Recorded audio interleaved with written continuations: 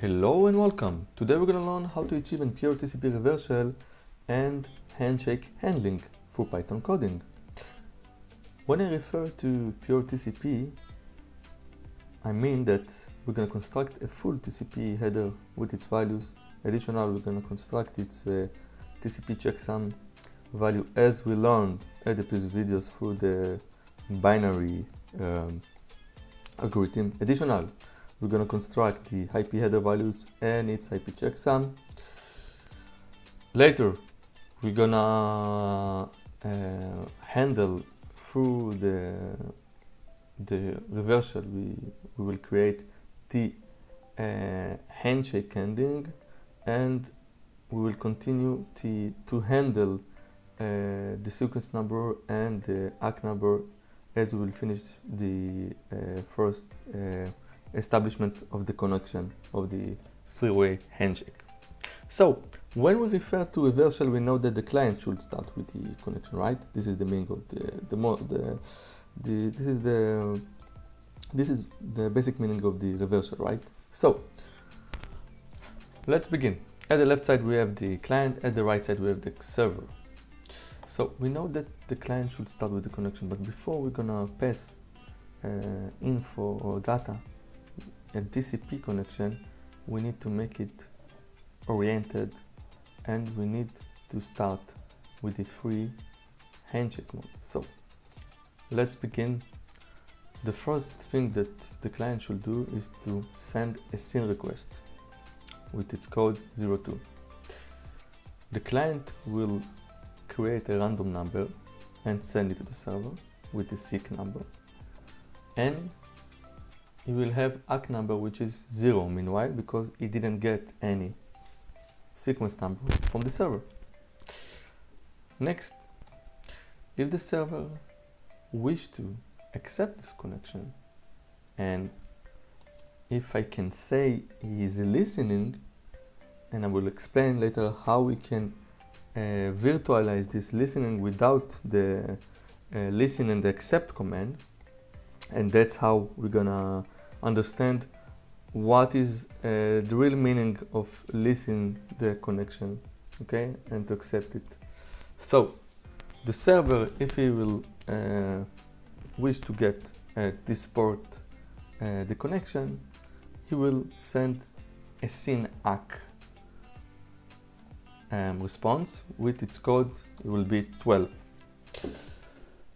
At the SYN ACK packet, it will send a sequence number as well and ACK number as well. The sequence number, it will be a random number that it will give to the client, and the ACK number will be the same sequence number we got from the client, okay, +1. Why +1? Because we wish to forward to continue with this connection. I will explain later when we will, after we will finish the three-way handshake, the establishment of the connection, how we're going to continue with the ACK number and the sequence number, and what, how and why we should add different numbers from the digit 1, as we can see at the establishment of the TCP connection. Each packet we send, we need to get ACK acknowledged, right? So the server sent ACK, and additional is sent a SYN to the client. So the client should respond with the ACK. So as we can see, the third packet, which is ACK, it will be with the code 10, and the client will send a sequence number, which is the ACK number that the server wish to get to, which will be 111 and 2, as we can see over here. And then it will send its ACK number, its request to accept. At the next packet, the server will send the ACK number with 4 times 2 plus 1. So at our code, okay, after this process will be finished, the client will send a word pass in order that the server will identify it by its word pass and by its, of course, the IP address and the port number you wish to connect to.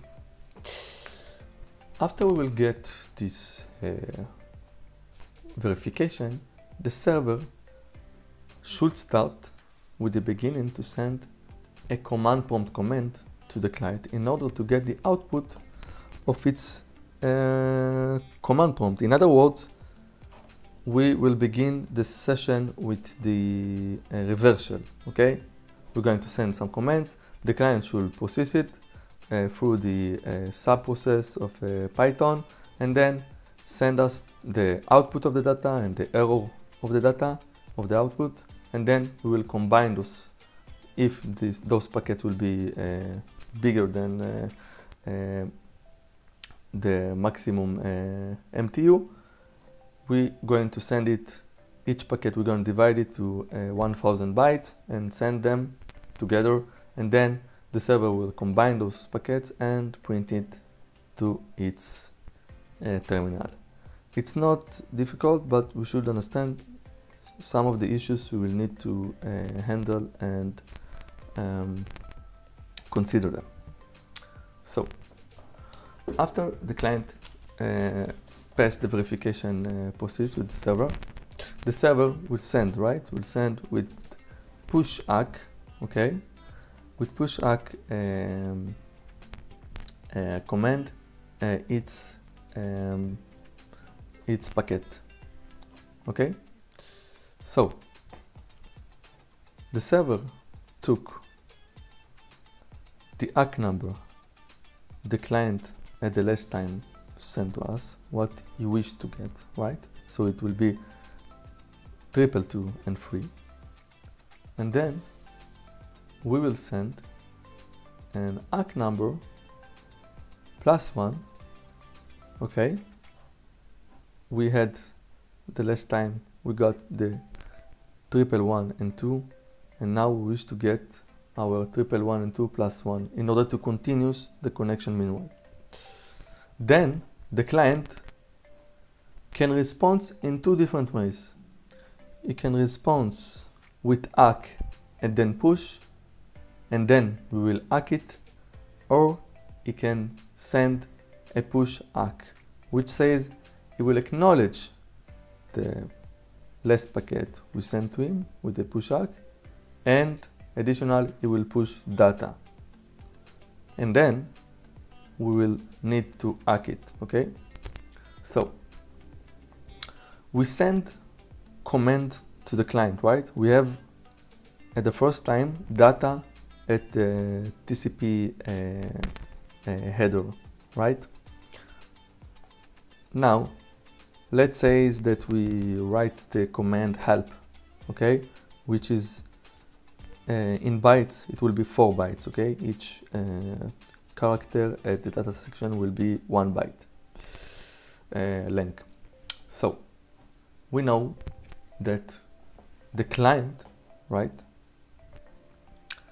We know that the client again should get the number 222 and 3, okay? This is its last ACK number we wish to get, and we will send our ACK number we wish to get, right? It will be 111 and 3. So the client will get this data, right? So what you're gonna do is different what we know right until this stage. He will send a sequence number, okay, which is the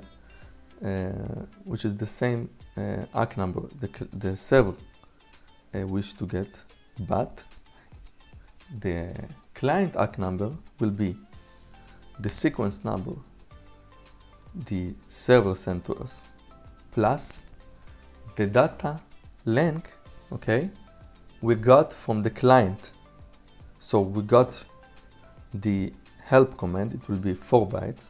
We should take the ACK number and plus it to the number of bytes we got from our server, which will be 4 bytes. And then the server will do the same. He will respond with the new sequence number, which will be triple 2 and it will not be 4, it will be 8. So let's, sorry for that, it will be 8, okay, just a moment, it will be triple 2 and 8, okay, because this is the ACK number the client should get.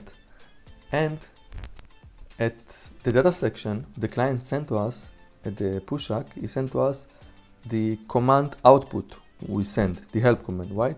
Its output.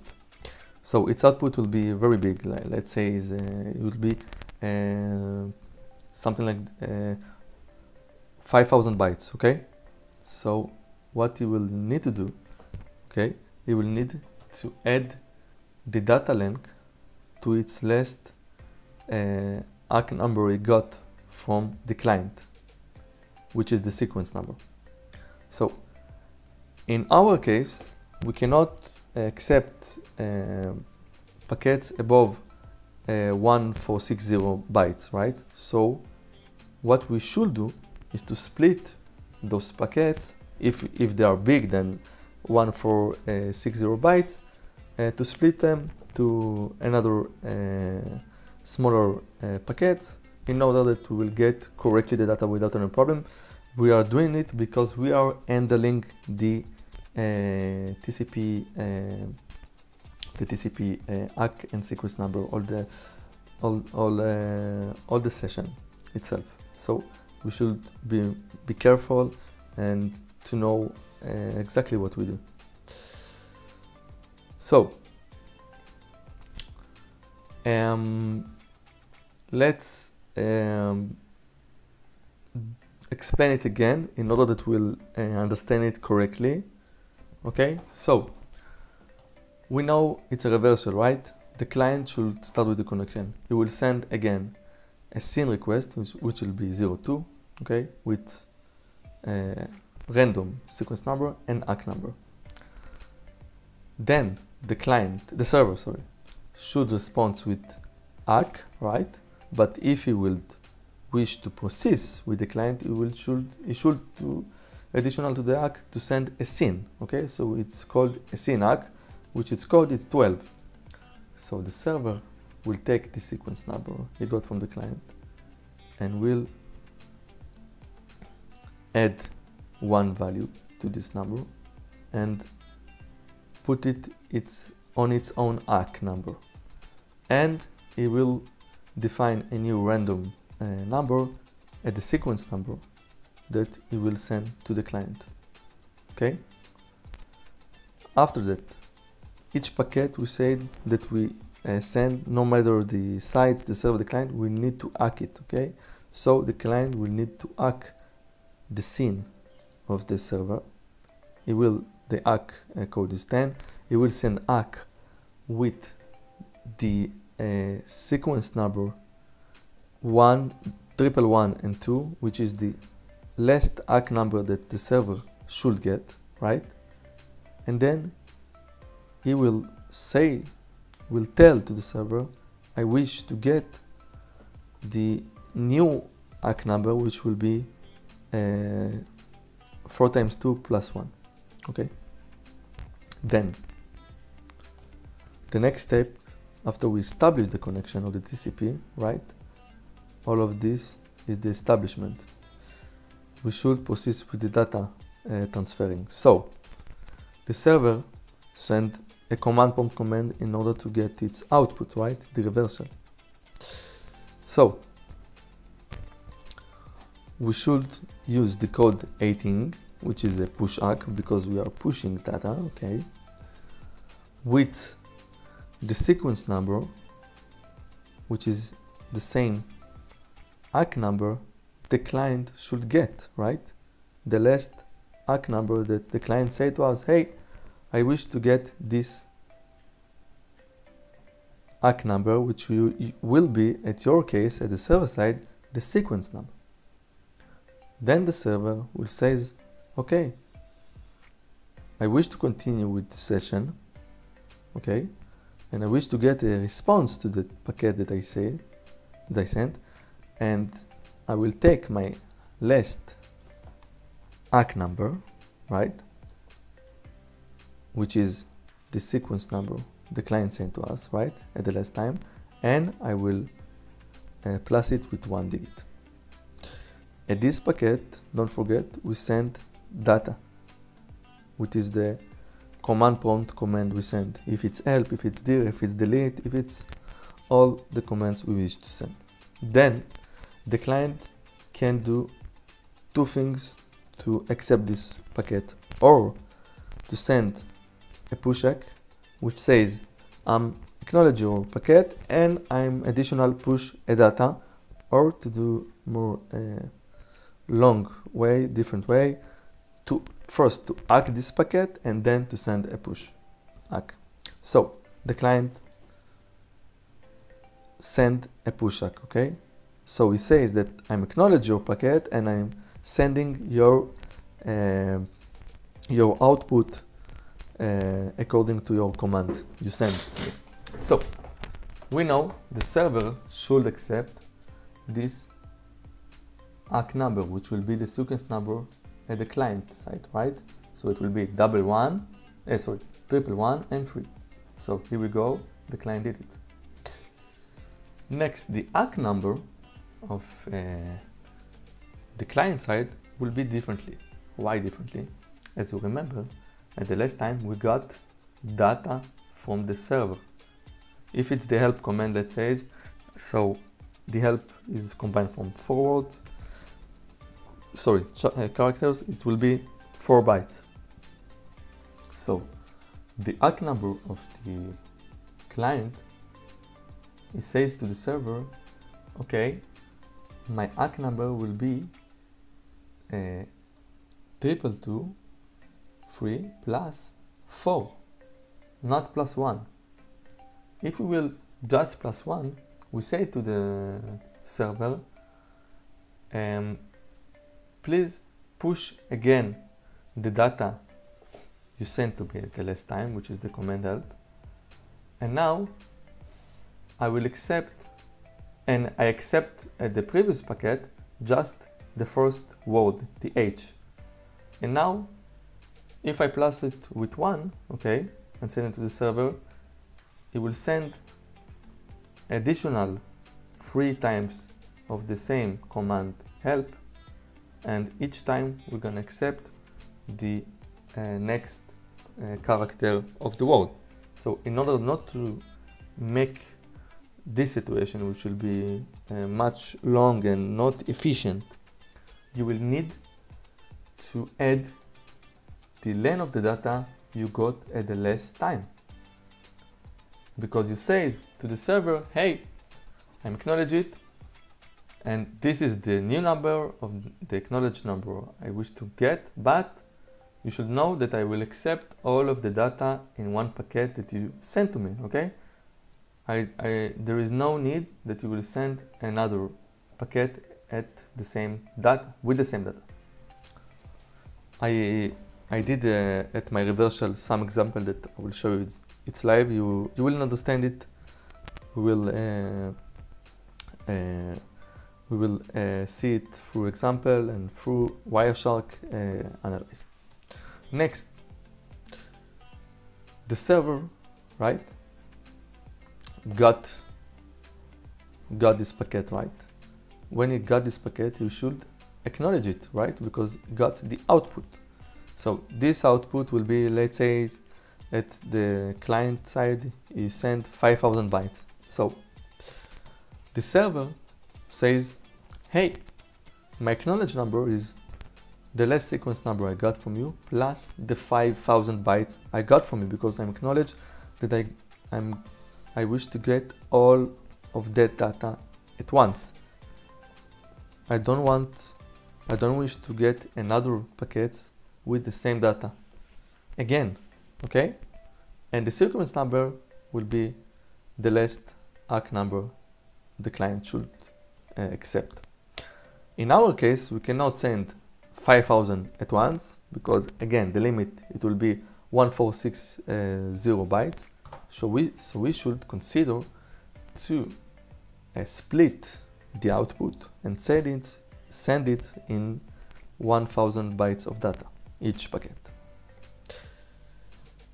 So let's do some examples to show you the three-way handshake and then the explanation how to handle correctly after the three-way handshake the session between the client and the server, in order that our connection will be efficient, work quick without any issues or duplicate or retransmission, to avoid retransmission packets. So let's begin. Let's see a live example of our code. We will start with the establishment of the connection, the scene ACK and ACK, and then we will going through the data we transfer, analyze it with Wireshark, and then we are going to dig inside the code. So let's begin. Let's start the server side, which is going to listen without the command listening, right? I will explain it, how we can visualize listening to port, okay, through the pure TCP code we are writing for Python, okay? So right now the server is waiting for a SYN request, right? So let's go to the client and start its code, okay? So as we can see, there was some actions over here. Oh, okay, let's do it again. Sorry for that. Let's do it again. Okay, let's begin. So as we start the program at our client, something happened, okay? Let's see what happened. So the client, as we say, is 1.17 and the server is 1.88, okay? The client starts with the SYN, why? Right? Then the server, if you wish to listen to this port, okay, to accept this connection, it will accept it with another SYN it will send, but it will acknowledge the SYN that he got, and then the client will ACK it the SYN the server sent. So let's begin with the sequence number and the ACK number. So at the first place we can see that the client defined a new random sequence number, which will be this number. Then it will not have acknowledged number yet because it didn't get any sequence from the server, right? You can see it over here, it's 0. So then the server, if you wish to proceed with this SYN request, it will send a SYN ACK, which is code is 12, right? With a new sequence number, it will define a random, and with ACK number, okay, which is the same sequence number he got from the client, but it will plus the 1 digit to this ACK number, okay, in order to continue this connection. This stage, we can see that both of the client and the server, additional to the TCP packet and the IP packet, addition to the IP packet, at the TCP packet, we can see that both of them sent an options, okay, which says the matter of this, how the connection will be. We can see it over here. We can see that the maximum segment size will be 1460. Also, the client will define it. You can see. So, right now, the client should accept it, right? To acknowledge the SYN that the server sent him. So, he will take the ACK number, the last ACK number the server sent, and put it on its sequence number, right? Let's see it. This is the ACK number the server sent, right? What he wished to get, and the client do it. He put this number over here. Then the client, for the first time, will say to the server, hey, I wish to get the same sequence number you sent to me at the last time, the random number, but +1, in order to continue with the connection. Then we can see something strange over here, and I will explain what I mean at the previous video when I said if you will handle the sequence and the ACK number, we should not be mistake and we should do it efficient.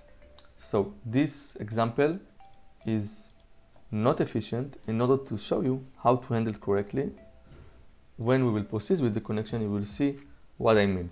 So let's see an example what I did wrong and why it's not efficient.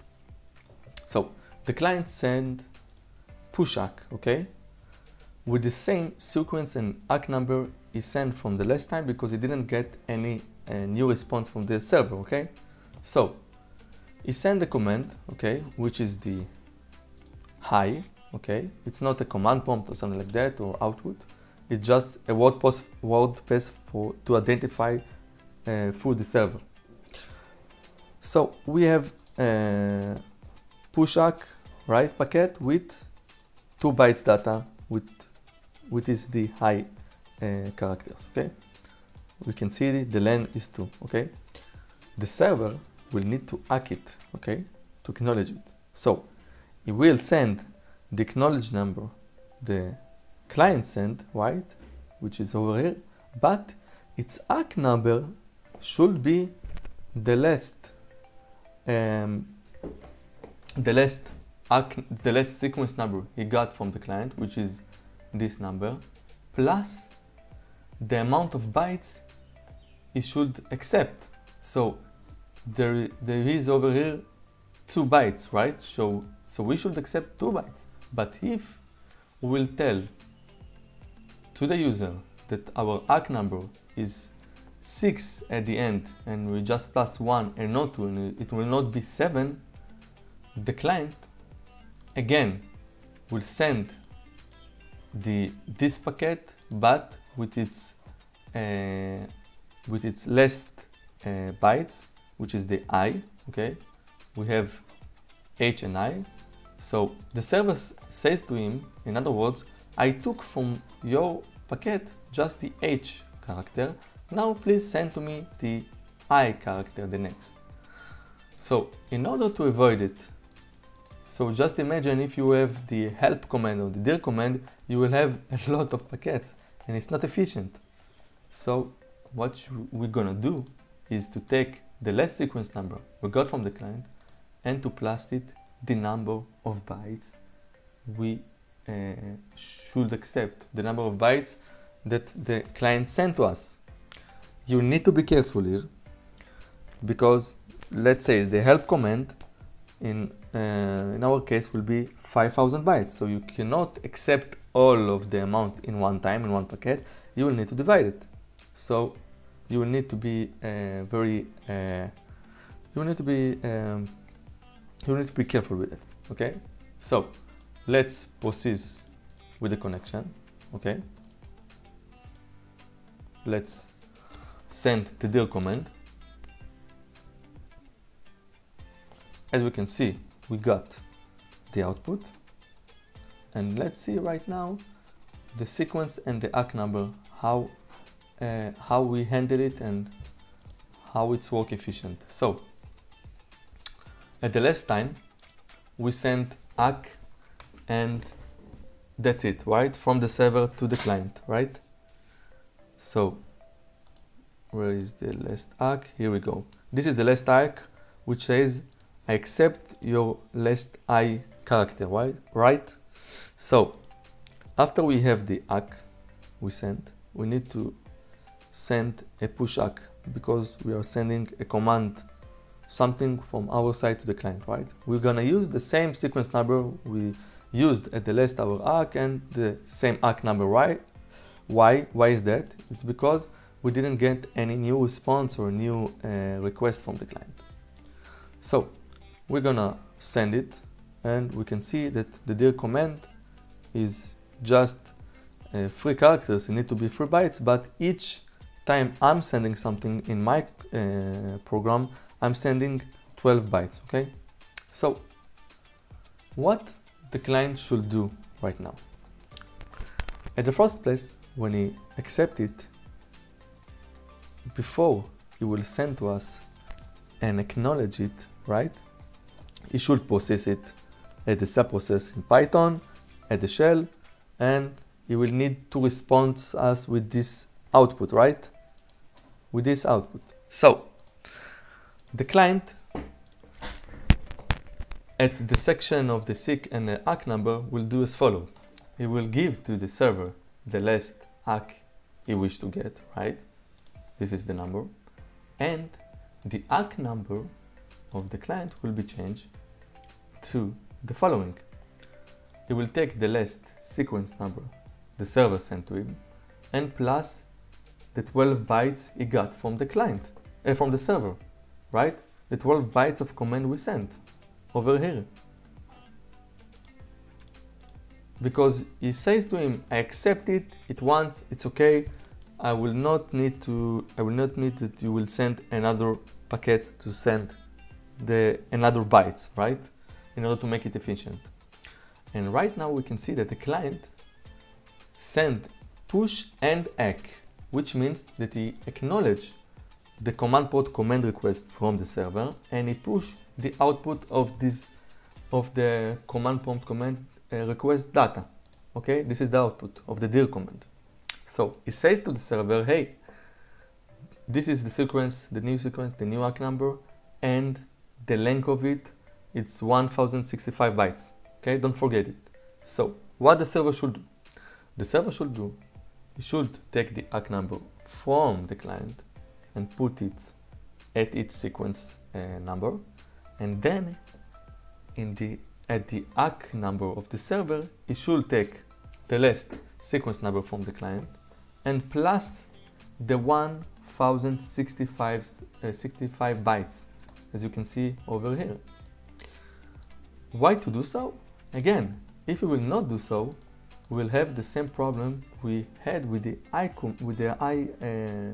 command, the I characters we got from the client. Over here, at the ACK section, the server says to him, hey, I will not accept all of the high characters, not both of them. I will just accept one of the characters. By the way, I'm telling you, send you the acknowledge number just with +1 value, not +2. 2 characters, okay? If we're going to do +1, we're going to say to him, hey, send the next 1 bytes character. So we will have another push ACK and ACK. So it's not efficient. Here we can see that as we got this output of the dir command, we say to him, we acknowledge it with plus the data, the number, the length of the data you sent to me, the output, okay? So we took the sequence number from the client and plus all of the data we should accept at once. So that's you're going to do your TCP connection efficient, okay? So let's see it over here. We can see the same process as we saw at the example. The server will send a command, right? And the client will take the sequence number from the server, and plus the data length, okay, he got from the server. So it will be 12 bytes or 4 bytes in our example, okay? It's not matter, it's matter the amount of bytes the server sent, okay? So after he did it, right?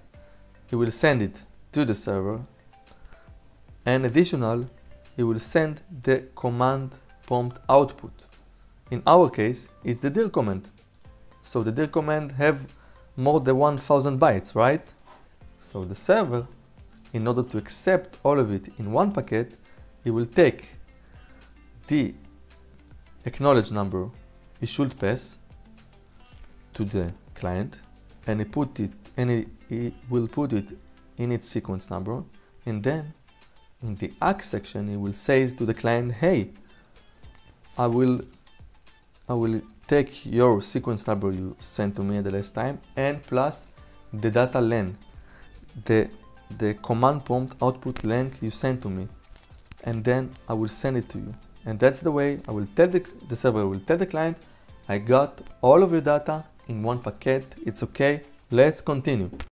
Let me explain the help command and its sequence and ACK number. As you remember, the last time we push command from the server side, we push the help command. Before it was the dir command, okay? Now let's analyze it through the Wireshark and understand its sequence and ACK number. So let's search the dir command first. Okay, as we can see over here, the server sent to the client push ACK with the dir command. As you know, each command we will send from our server side, not matter its size, the data will be maximum on 12 bytes, okay? Then the client will get this packet, right? It will take the ACK number from the server and put it in its sequence number, and then it will take this sequence number from the client and add to it the 12 bytes we got from the server. So here you go. And when we will put it, the client will put it in its own ACK number, okay? We add the client ACK number in 12 bytes. Then the server will take this ACK number, right, from the client and put it in its own sequence number. And then it will take the sequence number from the client and it will add 1065 bytes and put it on its own ACK number. Why? Because we got data, okay? We explain to the client, I will accept all of that data in this packet at once, okay? There is no need that you will send it again and again and again and again, okay? That's why we add all of the 1065 as the client did also, he add 12 bytes as once. So the next command is more complicated because the help command, the output of the help command, as you can see, is 5066 bytes. As we know, we cannot send above 1460 bytes each packet, so we will need to split it. So at my program in the client side, I ask from the client to split the data if it's big than 1000 bytes. So the client, again, the server sent this specific sequence and ACK number, right? Then the client will take the ACK number of the server and put it in its own sequence number, and then it will take the sequence number of the server and add the 12 bytes the server sent to us, right? As you can see over here, 81 become 93. Why to do so? Again, to tell the server, hey, I got all of your data in this packet, it's okay, let's continue. So after that, the client will take the same sequence number and the same ACK number. Why? It's because there is no any response or any new request from the server, and send its output to the server when it's divided, as you can see, numbers that smaller than 460 bytes. So let's start with this packet, okay? As we can see over here, that okay, we can see that the first packet, the sequence number of the first packet, it's 1544902333, right? And then the same, not the same, the different packet with the same number, but with 1000 big than that number. But how he got to this number, before you get any response from the client, right? Because we can see that the client sent twice a push-ACK, but it's because the difference on time that our server is not very is respond normally, not very high in speed matter. So this is the first packet we see on the time, right, difference from our client. So the server will take this packet over here, as you can see. It will take the sequence number, right, and it will add to it 1000 bytes, as you can see over here. 0233 become 1233, and then it will say to the client, hey, I got your 1000 bytes in one packet, please proceed, please continue. Then the client will take the new ACK number, put it in its own sequence number, and the ACK number of the server will stay the same. It will send the server another the second packet of the output, right? And then we can see the ACK and its change of the ACK of the server side, right, according to the length of the data. So let's take another example. If this is the second packet, so it will need to be with 3, 5, 4, 4, 9, 1, 3, 3 plus the data, right? 1.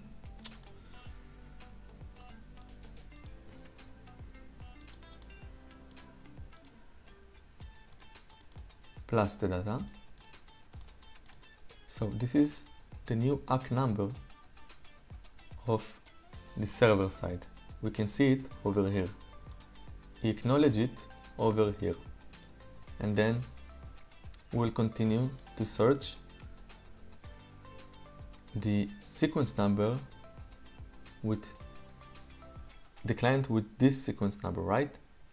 So we can see it over here,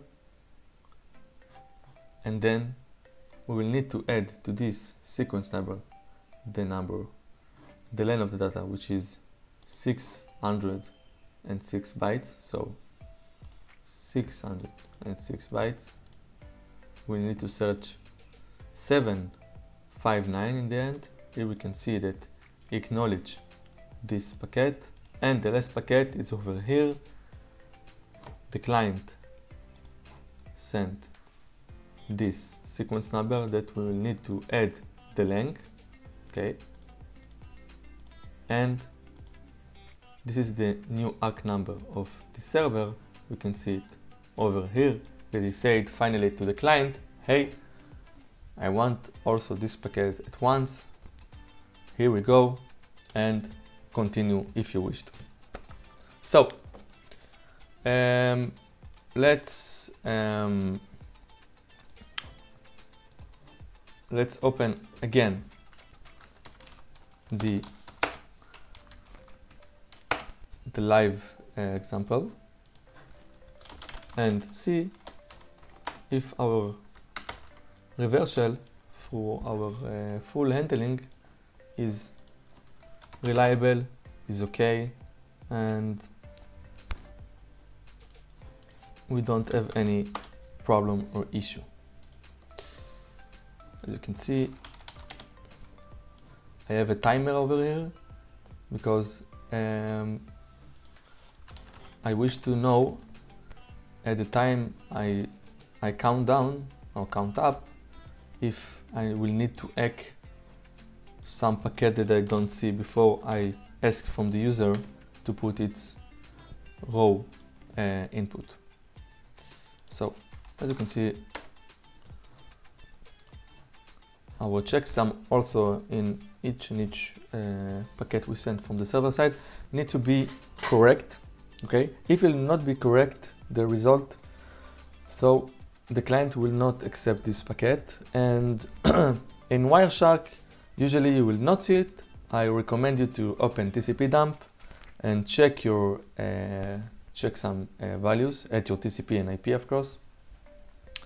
So at the next step, we'll investigate our code, how we achieved full TCP and how we will handle the establishment of the connection and the continuous of the session when we talk between the client and the server, how to manage correctly the sequence and the ACK numbers each time we send in and receiving packets from the client and the server. So that's all for now. Thank you. I wanted to show you again the reverse shell in action because at the last video we saw just part of the output. Okay, so let's start with the drill command, right? You can see that we got the full output without corruption, and when we check the reliability of the reverse shell, we see that it's working fine. As well, the result of the Wireshark, we don't have any warning or issue when we start the connection. Okay. And that's it. In the next video, we're going to investigate the code. So, thank you for watching.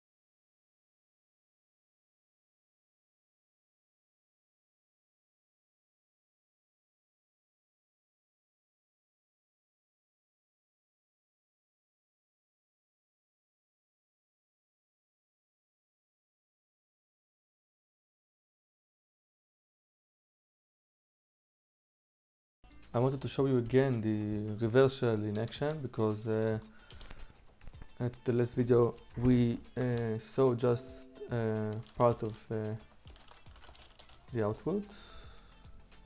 Okay, so let's start with the drill command, right? You can see that we got the full output without corruption, and when we check the reliability of the reversal, we see that it's working fine. As well, the result of the Wireshark, we don't have any warning or issue when we start the connection. Okay, and that's it. In the next video we're going to investigate the code. So thank you for watching.